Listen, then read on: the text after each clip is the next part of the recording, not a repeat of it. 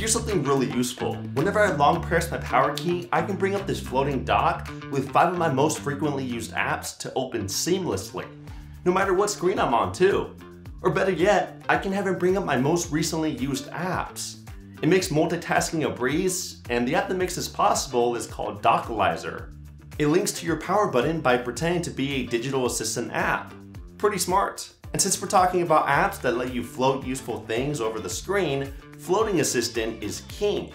It lets you hover just about anything, including your favorite set of apps, a timer, clock, battery level, or for any gamers, the CPU usage, battery temperature, or even the CPU temperature.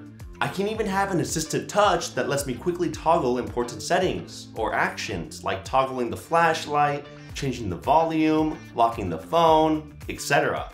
It's pretty handy for when you're in a full screen game, or when you set a timer and need to keep an eye on it no matter what app you're using.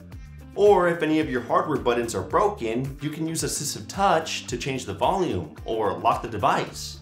Again, it's extremely useful and works amazingly. What also looks amazing is our newest set of wallpapers. No matter what widgets or icons you use, these walls will fit the theme you're trying to pull off perfectly, especially if you use the widgets that we made on our Patreon.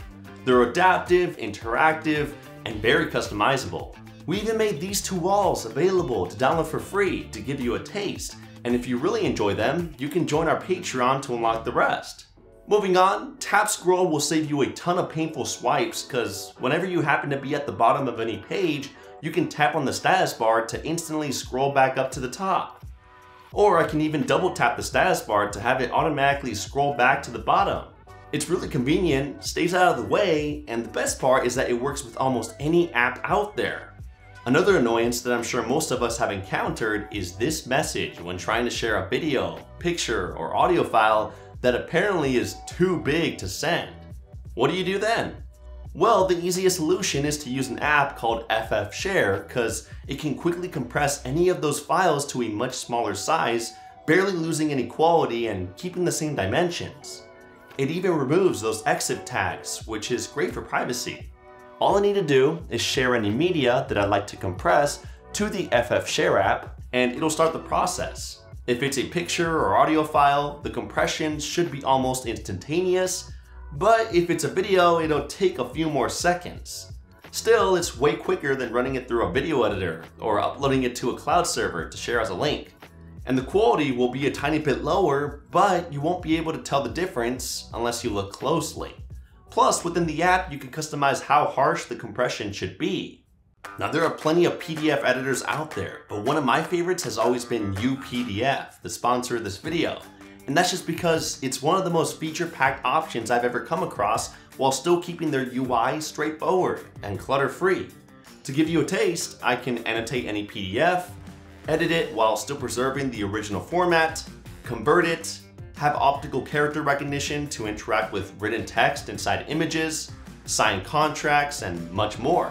It even integrates with AI to let me do mind-blowing stuff like summarizing highlighted text, explaining, translating, and writing it better. In terms of pricing, UPDF is much cheaper than most popular competitors out there, like 12% of Adobe Acrobat's price, even offering a perpetual plan, which Adobe also doesn't offer. And even the UPDF AI add-on is still way cheaper than its other competitors like ChatPDF or Foxit AI. Plus, it supports way more analysis formats, and it's a lot more accurate. And the best part is that with just one license, you can use it across all your devices, which is fantastic. So if you want the best bang for your buck, check out UPDF. I'll even throw in an extra 63% discount for the UPDF Pro and AI package, and a chance to win a prize worth $599. It's a really great offer, so make sure to act fast so you don't miss out through the top link in the description. Now, something that I haven't seen anywhere else, and I'm sure it can come in handy for some of you, is this app called AudioShare.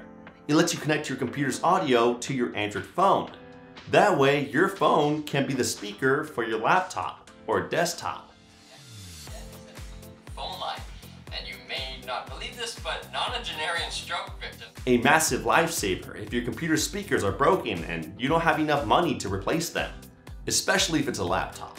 Now getting it to work is really easy. You just need to download the AudioShare software on your computer as well as the app on your phone. Make sure both your smartphone and desktop are connected to the same Wi-Fi network. Then you need to change the host and port numbers on the Android app to match the numbers found in the Windows software. Click Start Server on the computer and then Start on your phone. Now the audio should be connected to your smartphone. Works like a charm. We get it. The ISRO's official. If you're big on torrenting but are tired of using all those sketchy torrenting websites, you can instead turn to MagnetX. It's a powerful search engine that links torrent repositories together so that you can download the best torrents efficiently and quickly. Plus, it even verifies a few to let you know which are the safest to download, and is completely free to use. The quick settings panel has been on Android for nearly a decade, but it still lacks a few useful tiles. One of them is for the always on display. On some phones like Samsung, you can quickly toggle the always on display on or off.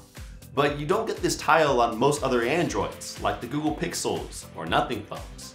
Luckily, an app appropriately named Always On Display Toggle lets you add this missing tile to your quick settings, and it works great, letting me quickly toggle the Always On Display on or off. The only annoyance is that you'll need to enable it with an ADB command from your computer, but after you do, it should work like a charm, at least on most phones. Switching over to the games, first we got Rolling Down Bottles, and it's really easy to pick up and play. The goal is to get the bottle to the bottom of the stairs without having it break. And if this sounds familiar, it's because the developer got the idea from all those popular TikTok videos of people rolling bottles down a flight of stairs, hoping they'll only break when they pass the last step.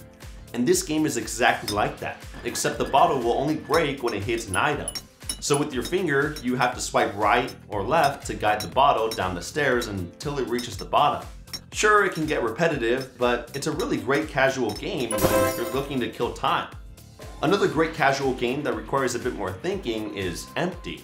In this puzzle game, you get presented with a room that you can rotate. The goal is to turn the room at a certain angle where the objects match the color of a wall to camouflage it. Once the colors line up, the object then disappears. And you can keep doing this until the room gets empty to move on to the next level. Seems pretty simple, but as you advance, you'll start to notice that you'll need to camouflage certain objects first because they'll be in the way of others. So it does get pretty tricky to trying to find the right path, but overall it's a really great relaxing game with a pastel theme and soothing sounds. Plus, it's free with no ads or in-app purchases, so there's even more of a reason to give it a shot. Turning things up a bit, MicroBreaker takes the classic brick-breaking game to a whole new level, basically modernizing the graphics and giving the game a Michael Bay feel. And they did it right too. The controls are really well done, the camera view is really cool because it angles the platform in a way that makes the game feel more immersive, and the sound effects are amazing. Plus, when you pick up those falling boosts, things get really interesting. Some levels even move around, making it feel like you're fighting a boss than just a regular set of cubes.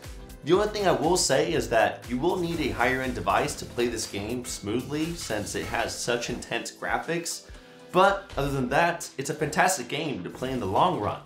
Anyways, that's it for the best Android apps for September 2023. Click this video right here if you'd like to view a playlist of all the previous episodes. Drop a thumbs up if you downloaded at least one app from this entire list, and I'll catch you in the next video. Kapow!